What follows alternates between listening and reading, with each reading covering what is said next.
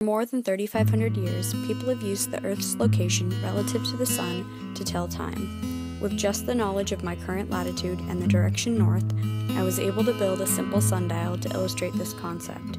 As the Earth rotates, the Sun appears to be moving across the sky. As it changes positions, objects cast different shadows, starting out long in the morning and getting progressively shorter until noon. Sundials take this consistent movement and turn it into a way to measure time.